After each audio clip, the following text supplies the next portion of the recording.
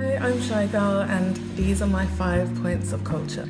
I always find sculpture so intriguing because it's something that I don't feel like I could do, especially like looking at marble sculpture or like classical work, because I just find it so incredible that someone has managed to reveal something so beautiful from stone. An unexpected source of inspiration.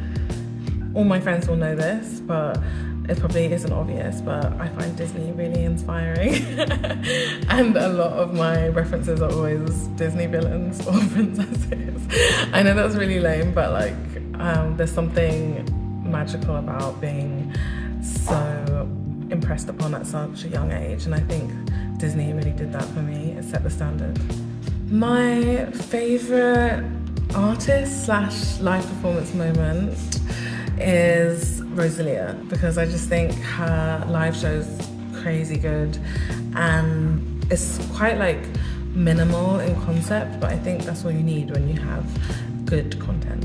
One of my favourite live shows that I saw and that kind of left a deep impression on me would be seeing Mariah Carey live at Royal Albert Hall. It was quite a small setting for such a big star of her calibre, but I think that was what made it special, and it was kind of decisive choosing that venue so we could be close to someone so imperceivable usually.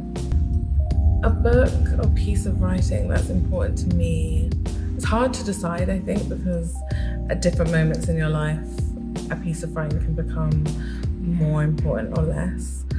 But right now, romanticism books I was reading, like a more brutal perspective, like Jane Eyre, or I like Thomas Hardy, because I just love how not everything has a happy ending.